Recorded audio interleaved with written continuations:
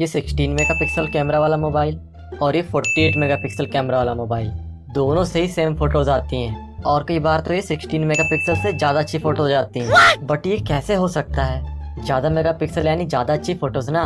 क्या कैमरा में मेगापिक्सल के अलावा और भी चीज़ें होती हैं जिन्हें हमें ध्यान देना चाहिए? कैसे एक आईफोन 10 और गूगल पिक्सल, इनका 12 मेगापिक्सल का कैमरा हमारे मोबाइल के 48 मेगापिक्सल के कैमरे जैसी फोटो खींच लेता है? ये कैसे पॉसिबल है? बहुत से डाउट्स आ रहे हैं यार। क्या आपको भी यही सारे डाउट्स हैं? चलो बड़े के पास चलते हैं। तो हेलो गाइस, कैसे हैं आप और स्वागत है आपका हमारे इस वीडियो में। तो दोस्तों, ये बात वैसे सच में सोचने लायक है कि कैसे आईफोन और गूगल पिक्सल का 12 मेगापिक्सल का कैमरा हमारे मोबाइल के 16, 32 या इवन 48 मेगापिक्सल से भी अच्छी फोटोज खींच लेता है। और मोबाइल के कैमरा को मेगापिक्सल के अलावा कौन कौन सी चीजें अफेक्ट करती हैं। तो आज के इस वीडियो में आप जानेंगे camera aperture, camera sensor, OIS और EIS के बारे में। और अब से आप किसी भी मोबाइल के कैमरे की परफॉर्मेंस को इजीली प्रेडिक्ट कर पाओगे, वो भी मोबाइल बिना आपके हाथ में आए। तो अब बिना किसी देरी के चलिए वीडियो स्टार्ट करते हैं। बट वेट अ सेकेंड, अगर आपको वीडियो अच्छा लगे तो चैनल तो सब्सक्राइब करिएगा ही, और साथ ही डेली टेक्निकल न्यूज जो कि आपके काम की इन्फॉर्मेशन होगी जानने के लिए हमें इंस्टाग्राम में फॉलो करना ना भूलें। तो सबसे पहले शुरुआत करते हैं कि मेगापिक्सल क्या होता है। तो देखिए, अगर कोई कैमरा 5 मेगापिक्सल का है तो इसका मतलब है कि उसमें 5 मिलियन पिक्सल्स होंगे, यानी कि 50 लाख पिक्सल्स। और एक पिक्सल यानी कि किसी डिजिटल इमेज की सबसे छोटी यूनिट, ये रेक्टेंगुलर या स्क्वायर बॉक्स। तो जितने ज्यादा मेगापिक्सल्स होंगे तो इमेज में उतनी ही ज्यादा डिटेल्स होंगी, और जूम करने पर उसकी पिक्चर क्वालिटी कम नहीं होगी और उसके पिक्सल्स फटेंगे नहीं। तो मेगापिक्सल का बस इतना ही काम होता है। तो नॉर्मली 2 डिफरेंट मेगापिक्सल से खींची हुई फोटो को अगर आप अपने मोबाइल में देखोगे तो उसमें डिफरेंशिएट कर पाना थोड़ा डिफिकल्ट होता है। हाँ, अगर आप जूम करके देखेंगे तो ही आपको क्लियर हो पाएगा। हाई मेगापिक्सल फोटो का बस इतना ही यूज है कि आप उसे किसी बड़े बैनर या फ्लैक्स में प्रिंट कराएंगे तो उसके पिक्सल्स नहीं फटेंगे। बट हर फोटो को हमें प्रिंट कराना तो होता नहीं है, इसलिए मेगापिक्सल का उतना इफेक्ट नहीं पड़ता है। बट कौन सी पिक में कलर ज्यादा अच्छे निकल के आ रहे हैं, किस पिक की क्या डायनामिक रेंज है, उसका ब्लर इफेक्ट कैसा है, किन चीजों पे फोकस कर रहा है, ये सारी चीजें मेगापिक्सल पे बिल्कुल डिपेंड नहीं करती हैं। और यहाँ आता है कैमरे का सबसे इम्पोर्टेंट पॉइंट, कैमरा सेंसर। तो ये एक ऐसा हार्डवेयर होता है जो कि रिस्पॉन्सिबल होता है एक अच्छी फोटो क्लिक करने के लिए। अब कैमरा सेंसर समझने से पहले हम कैमरा अपर्चर समझ लेते हैं। तो कैमरा अपर्चर यानी कि कैमरा कितनी ज्यादा लाइट्स को कैमरे के सेंसर तक पहुंचने दे रहा है। कैमरा अपर्चर जितना ज्यादा बड़ा होगा उतनी ज्यादा लाइट कैमरे के अंदर एंटर करेगी, उसमें उतनी ही ज्यादा डिटेल्स होंगी, जिससे कि ज्यादा अच्छी फोटो आएगी। और कैमरा अपर्चर जितना बड़ा होते जाएगा उसका नंबर उतना ही छोटा होते जाएगा।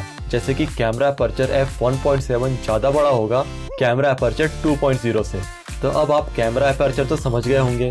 तो अब वापस चलते हैं कैमरा सेंसर की ओर। तो जो कैमरा अपर्चर से लाइट कैमरा सेंसर पे एंटर करती है, इसके बाद ये इलेक्ट्रॉनिक सिग्नल्स जनरेट करता है और इमेज प्रोडक्शन का काम आगे बढ़ता है। तो जितना अच्छा कैमरा सेंसर मोबाइल में लगा होगा वो उतना ही अच्छे तरीके से इमेज को डेवलप कर पाएगा। अगर ज्यादा मेगापिक्सल का कैमरा मोबाइल में लगा हो बट उसका कैमरा सेंसर उतना अच्छा ना हो तो वो मोबाइल अच्छी फोटो क्लिक नहीं कर सकता। जैसे कि सोनी IMX586 अभी के टाइम पे बेस्ट कैमरा सेंसर है, जो कि अभी के सभी मोबाइल्स जैसे कि Redmi Note 7 Pro, OnePlus 7 Pro, Realme X और बहुत से डिवाइस में देखने को मिल रहा है।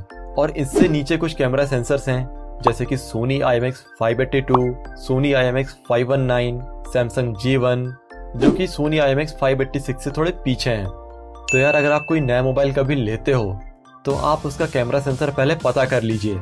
इससे आपको उस मोबाइल के कैमरे की परफॉर्मेंस का थ्योरेटिकली अंदाजा तो हो ही जाता है। तो अगर आप अभी तक इस वीडियो को देख रहे हो और इसे पहली बार समझने की कोशिश कर रहे हो तो हो सकता है आपको ये चीज़ें थोड़ी डिफिकल्ट लगे, बट आई अप्रिशिएट इट। इसे आप 1-2 बार देखेंगे तो आपको क्लियर हो जाएगा। और इसके आगे बस थोड़ी सी चीज़ें बची हैं जो कि ईजी पार्ट है। तो अभी तक जो भी हमने देखा वो था हार्डवेयर का काम। इसके आगे का काम अब मोबाइल का प्रोसेसर और सॉफ्टवेयर संभालता है। और यहाँ आकर सारी कहानी बिल्कुल चेंज हो सकती है। मतलब हम जो बात शुरुआत में कर रहे थे कि क्यों आईफोन और गूगल पिक्सल का कैमरा हमारे मोबाइल के कैमरे से बेटर फोटो क्लिक करता है, तो इसका आंसर है इन मोबाइल्स का post image processing software. Camera sensor से इलेक्ट्रॉनिक सिग्नल्स मिलने के बाद ये सिग्नल्स पोस्ट इमेज प्रोसेसिंग में जाते हैं, जहां मोबाइल के सॉफ्टवेयर उस रॉ फाइल पे काम करते हैं। और कहाँ किस चीज को कितना कलर देना है, कहाँ लाइट्स ज्यादा रखनी है, कहाँ कम रखनी है, कहाँ ब्लर देना है, कहाँ फोकस करना है, ये सारी चीजों पे काम किया जाता है। यानी कि अगर दो मोबाइल्स के सेम हार्डवेयर हैं बट उनका post image processing software different है तो दोनों से क्लिक की गई फोटो में बहुत डिफरेंस होगा। मतलब एक तरह से अगर हार्डवेयर लो भी है तो भी काम चल सकता है, बट अगर पोस्ट इमेज प्रोसेसिंग सॉफ्टवेयर ठीक ना हो तो मोबाइल उतनी अच्छी फोटो क्लिक नहीं कर पाएगा। और इसी कारण एप्पल और गूगल के मोबाइल्स ज़्यादा अच्छी फोटो क्लिक करते हैं, क्योंकि एप्पल और गूगल दोनों ही आर्टिफिशियल इंटेलिजेंस का बहुत ज़्यादा यूज़ करते हैं। उनके एआई सिस्टम को ये पता होता है कि किस जगह पे क्या कलर रखना है और इमेज को कैसे डेवलप करना है। तो ये थी पूरी कहानी कैमरा से लाइट अंदर जाने और सॉफ्टवेयर की इमेज को क्रिएट करने तक की।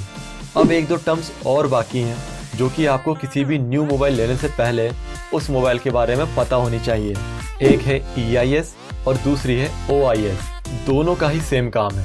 तो दोस्तों, जब आप फोटो क्लिक करते हो या कोई वीडियो बनाते हो तो थोड़ा बहुत हाथ तो हमारा हिल ही जाता है, जिससे कि फोटो में ब्लर आ जाता है और वीडियो थोड़ा हिल जाता है। तो इसे कम करने के लिए ही इन दोनों चीज़ों का यूज़ किया जाता है। तो इनमें से एक है हार्डवेयर और दूसरा है सॉफ्टवेयर। तो OIS यानी कि ऑप्टिकल इमेज स्टेबलाइजर, ये एक हार्डवेयर है जो कि अपनी पोजीशन चेंज करते रहता है और कैमरे को हिलने से बचाता है ताकि फोटो और वीडियो स्टेबल आए। और EIS यानी कि इलेक्ट्रॉनिक इमेज स्टेबलाइजर एक सॉफ्टवेयर है जो कि OIS के होने या ना होने के बावजूद इमेज और वीडियो को स्टेबल बनाता है। और आज के टाइम मोबाइल्स में ये दोनों चीजें होनी चाहिए।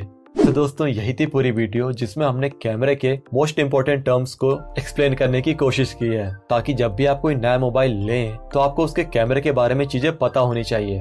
तो मोबाइल लेते टाइम आपको देखना है कि उसके कैमरे का कितना मेगापिक्सल है, उस कैमरे का अपर्चर कितना है, f1.8 है, f1.7 है, f2.0 है या इससे भी ज़्यादा है, उसका कैमरा सेंसर कौन सा है, क्या उसमें OIS और EIS का सपोर्ट मिलता है।